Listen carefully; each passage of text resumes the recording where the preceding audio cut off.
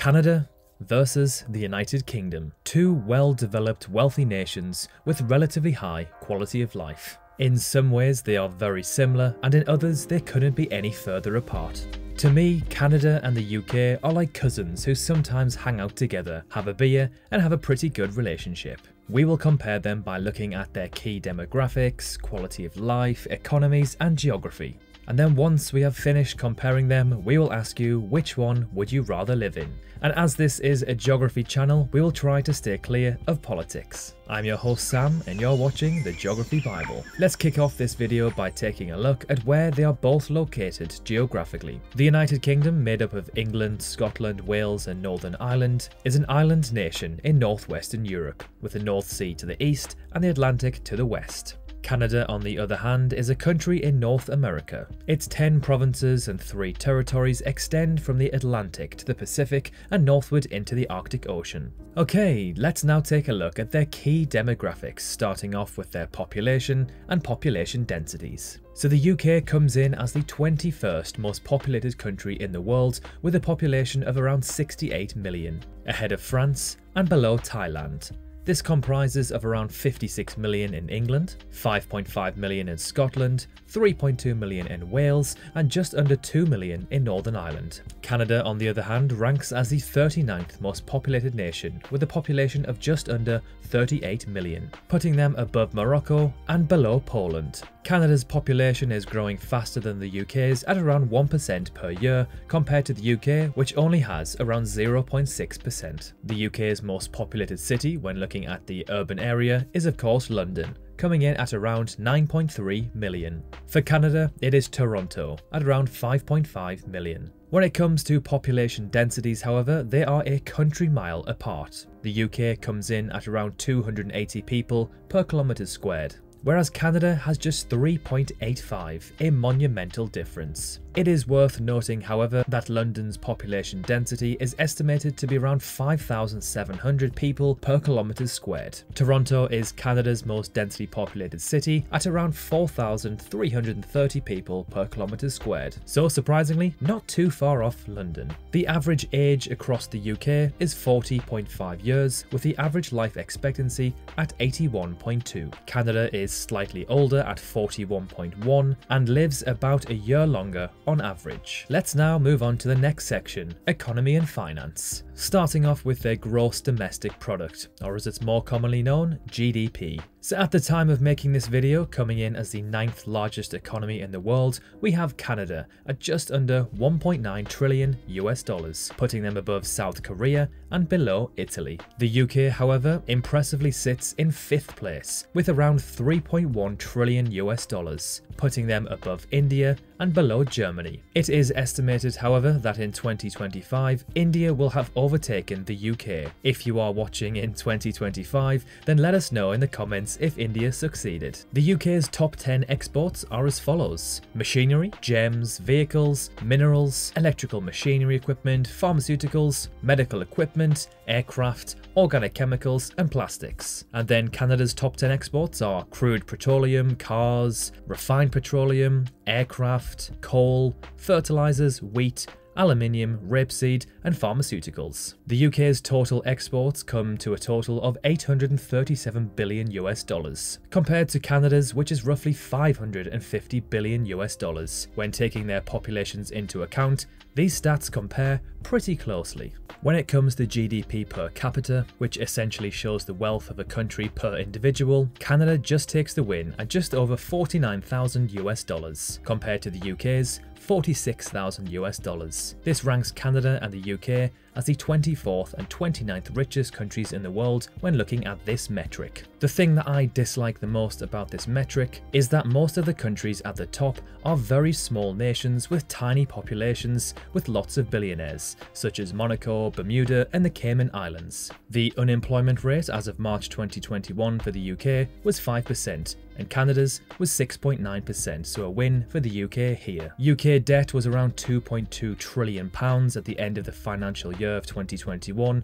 equivalent to 103% of GDP. Canada's, on the other hand, was 110%. So again, very similar. Debt in both of these countries drastically increased due to the economic fallout from the global pandemic. And finally, let's take a look at how many billionaires both of these countries have. So very impressively, Canada has 64, meaning that there are around 1.14 billionaires per 1 million people, compared to the UK, which has 56, equating to 0.67 billionaires per 1 million people. If you're wondering where salaries, average house and grocery prices are, they will be in the next section, quality of life. So let's start this section off by taking a look at the average salary in both of these countries. So in the UK, the average salary is just over £31,000, which is 42,000 US dollars. Canada's is around 68,000 Canadian dollars, which converts to just over 53,000 US dollars. So an impressive win for the Canadians, taking home over 10,000 US dollars more per year on average. Now with this in mind, let's take a look at the cost of houses. So across the UK at the time of making this video, the average house costs £268,000, which is around 360,000 US dollars. It must be noted, however, that the average London home will set you back over £500,000, which is just shy of 700,000 US dollars. Canada, on the other hand, has an average house price of an eye-watering 721,000 Canadian dollars, which works out to be around 562,000 US dollars. So when we take average salary and average house prices into account, the UK actually works out slightly cheaper. The average house price in the UK is 8.5 times the average salary, compared to Canada, which is 10.6. In my opinion, although Canadian houses may technically be more expensive, you do get more bang for your buck. Traditional Canadian houses tend to be gigantic and have plenty of space, which completely makes sense considering how big the country is. When looking at the overall cost of living index, Canada does take the win, however, ranking as the 21st most expensive country to live in the world, behind the USA and above the Netherlands. The UK sits in 19th place, above the US and below Sweden. Overall, Canada is about 6% cheaper to live in than the UK.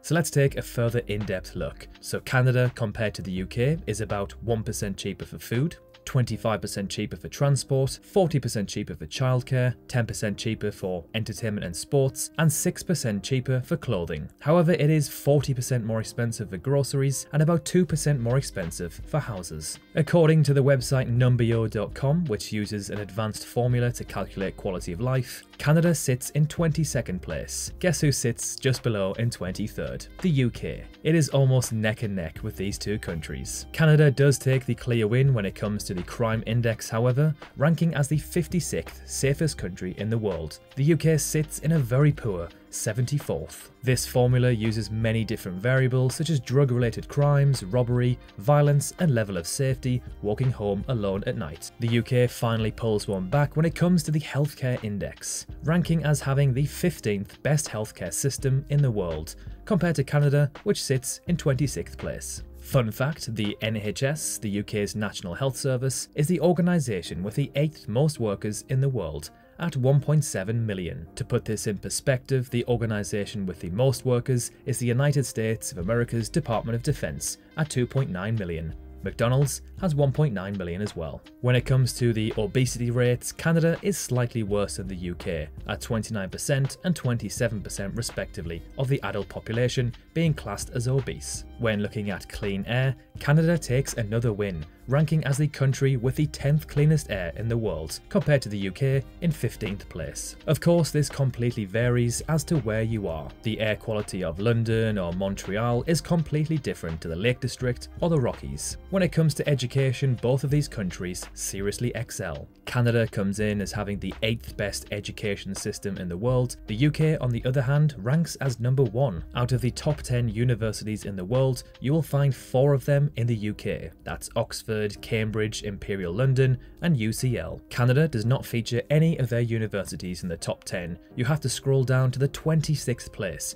to find the University of Toronto. Alright, time for some geography and climate. This should be interesting. So first, let's take a look at just how big both of these countries truly are. Let's jump over to our favourite website, thetruesize.com, where you can compare the sizes of countries side by side. So as you can see, Canada completely and utterly dwarfs the UK. Canada, after all, is the second largest country in the world at around 10 million kilometers squared. The UK is around 38 times smaller at just 242,000 kilometers squared, making it the 78th largest country in the world. Although remarkably, it is the largest island nation in Europe and the Western Hemisphere. Canada is vast and rugged land. From north to south, it spans more than half of the Northern Hemisphere. From east to west, it stretches almost 4,700 miles across 6 time zones. It's the second largest country in the world, but only has 0.5% of the world's population. Canada features blue lakes,